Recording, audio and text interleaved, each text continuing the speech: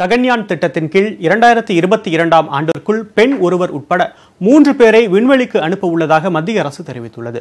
அணுசக்தி ஆற்றல் மற்றும் விண்வெளி அமைச்சர் ஜிதேந்திர சிங் டெல்லியில் செய்தியாளர்களை சந்தித்தார்.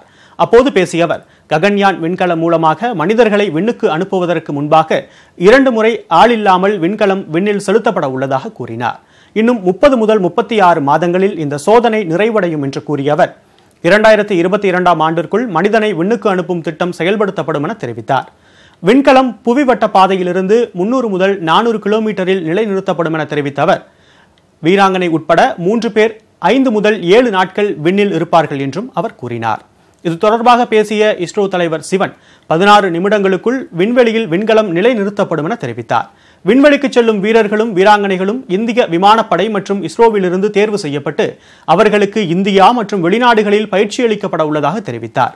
இதன் மூலம் இஸ்ரோ ஊழியர்கள் 861 பேர் உட்பட 15,000 பேர் வரை வேலைவாய்ப்பு பெறுவார்கள் என்றும் சிவன் தெரிவித்தார். இந்த திட்டம் வெற்றிகரமாக செயல்படுத்தப்பட்டால் விண்வெளிக்கு மனிதனை அனுப்பிய 4வது நாடு என்ற பெருமையை இந்தியா பெறும்.